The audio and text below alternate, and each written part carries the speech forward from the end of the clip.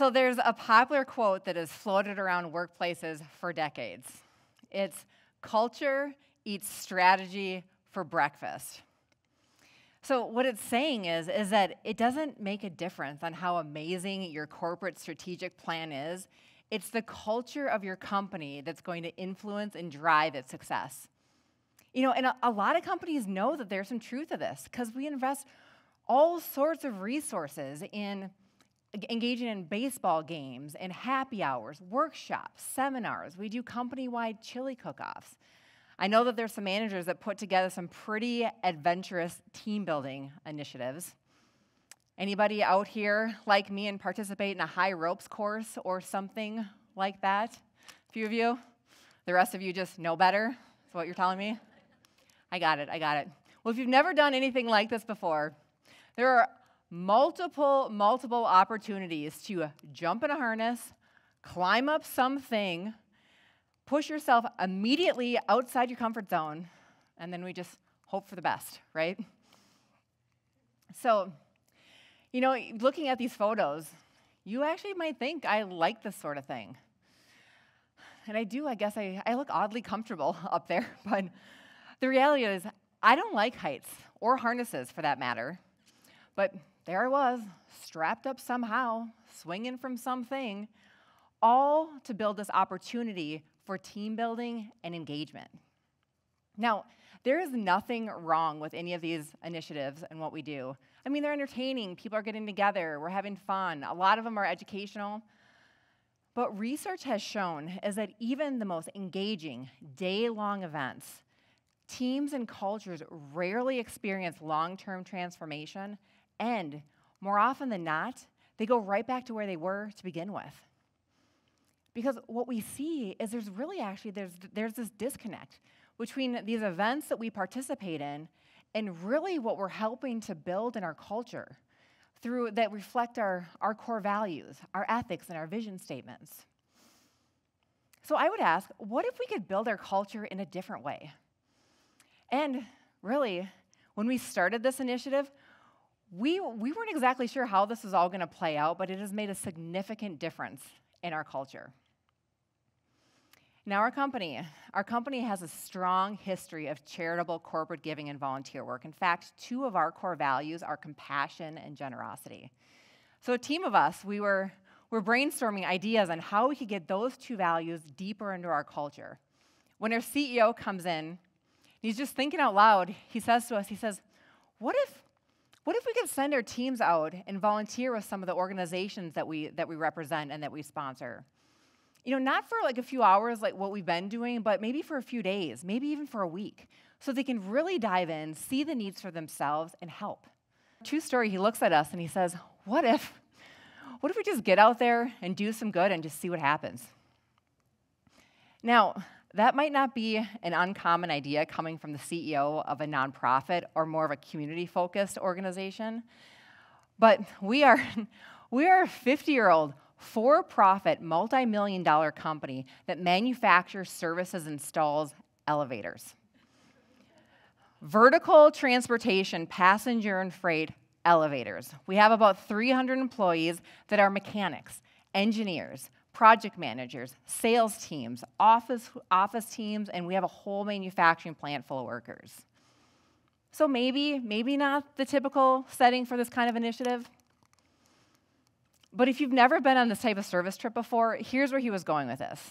Now, what we had been doing with our charitable giving was just fine. It was great, actually.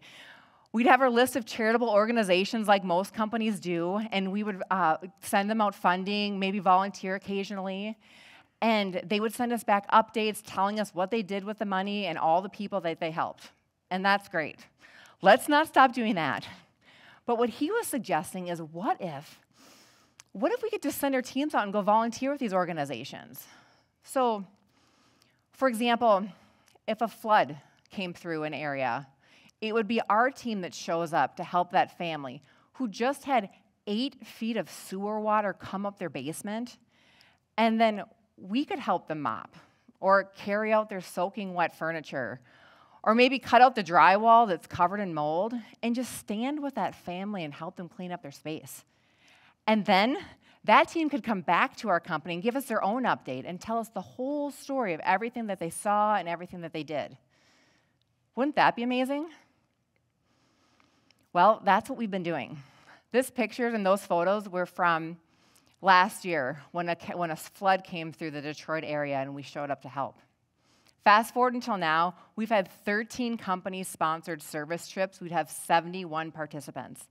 And what started as us just out doing some good has evolved into be a core part of our culture. And I have to say, it has not been at the sacrifice of our production or our output. Our last few years have been just as successful. So what are these service trips? What do they look like? Well, we partner with a few different organizations. We usually send out 6 people on a team, and we've extended the invitation out company-wide. So if somebody is interested in participating, they're given the opportunity. We're usually gone for about 6 days. There's a travel day on either end and 4 core working days in the middle. Our employees are paid whatever their normal weekly salary is, and they do not have to take vacation. So right about now, I see some of you in the audience. They usually look at me a little puzzled and just ask, your company pays for this? So let's get that question out of the way first, the cost. Yes, our company covers all the expenses for this trip. The follow-up question is, well, isn't that expensive? Well, it depends, right? I mean, if you're currently spending nothing on building your company culture, well, this option is more than zero. But, the flights, the rental car, the lodging, those are the primary expenses, just like any other business trip. But I will say this, the investment that we've made in our employees and our teams in this way is undeniably worth it. And here's why. Now, I shared with you, our big picture goal is just let's get out there and do some good. Here's a little bit of what we've been up to. Now, these photos, these are from the very first trip that we went on. And when we showed up, we got to learn a little bit about this family. Several years ago, this family had a house fire. Their home burned completely to the ground. Fast forward 5 years from there, a catastrophic flood came through the area that they moved to and washed their house away. This family has lost everything that they own twice. And so we actually felt really fortunate to show up and be able to help them rebuild their house. So this week, we got to do some foundation work, do some insulation, some wiring, windows, landscaping, and a ton of siding. Now, I did not know how to do any of that before I went, but when I got back, I was feeling like a pro. If any of you need any home improvement help, see me later. Now this week, each of these 3 homes had somebody living in their house that had mobility issues. It was extremely difficult, if not impossible, for them to leave their houses. Now, this is so great. The general contractor that we're overseeing this project, his plan was to build 1 ramp, maybe start a second one by the end of the week.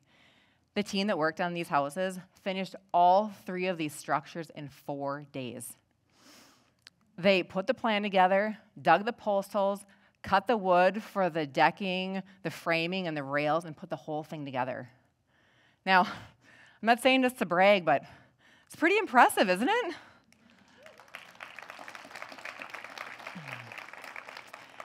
Now, I would say, though, what if we change the framework of looking at this trip from just us out doing some good, and we look at it through the lens of a professional development exercise or a team building event that's really helping to grow and change our culture?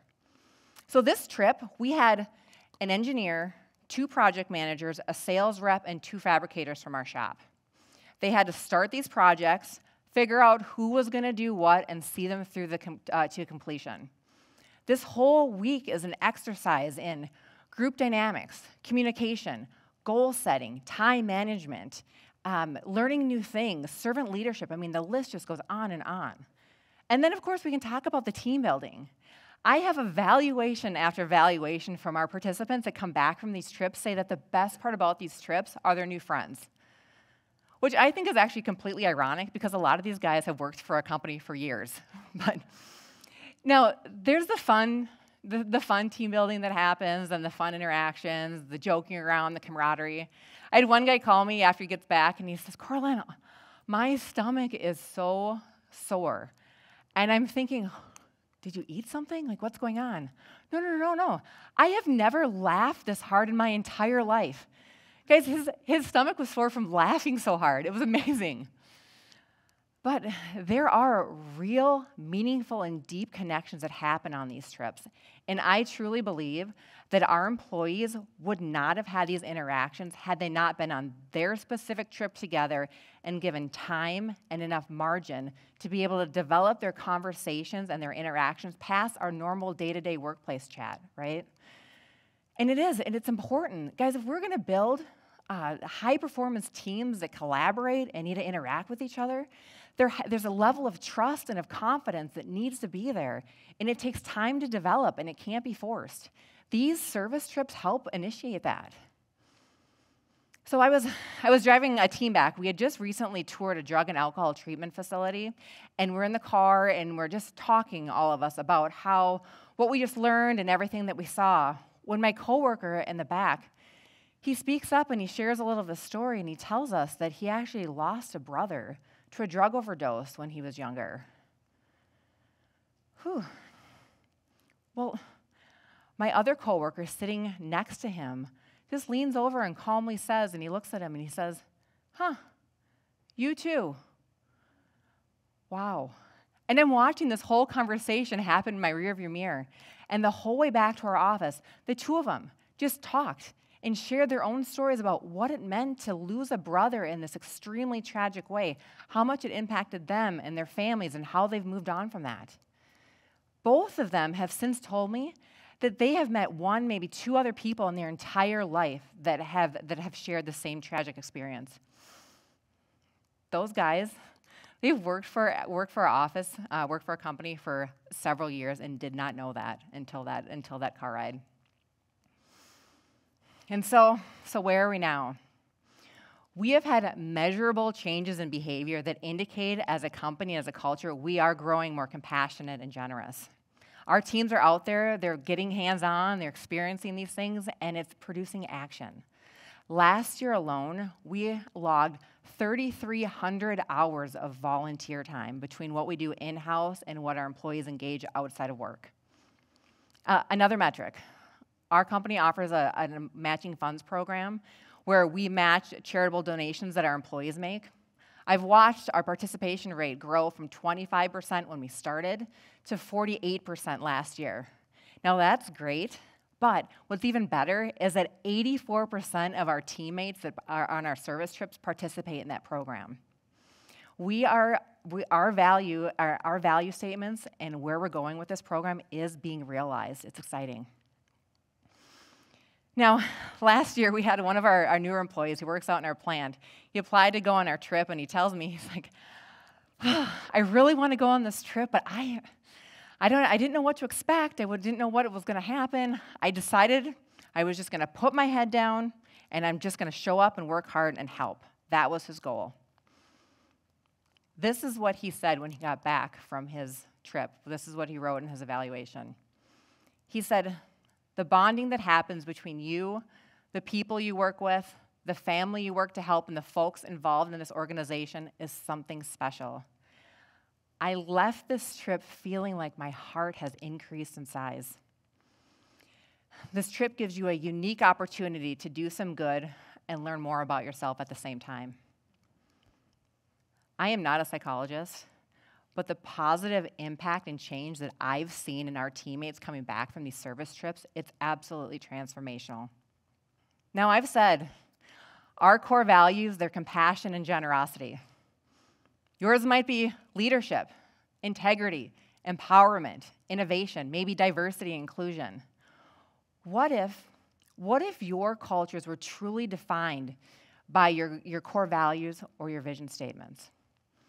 Not by just what we can read on the About Us section on your website, but what we can see in the actions and the character of your culture. How would that change your workplace? When we consider all of the different culture-building events and initiatives we can participate in, this is why these service trips work so well. Through this initiative, we are building a compassionate and generous company culture because our employees and our teams are being fully immersed in a compassionate and generous experience. These are not just dip your toe in the water events. These are first day of summer, the pool's finally open, last one in's a rotten egg, all out cannonballs, right? Our employees are given this invitation to feel and experience and engage with our values that are hands-on. And that is what we need to produce real and sustainable change. You know, I've said and we've said that compassion and generosity are important to us as a company, but it was not until we took this step and invested in our teams in this extraordinary way that our values are becoming alive for our employees. So I challenge you, if you're sitting here and your culture statements and your core values are just sitting there, words on a page or on a website, and they need to be woken up, grab your teams, jump in. And in the words of a very wise individual, let's get out there and do some good, and let's see what happens. Thank you.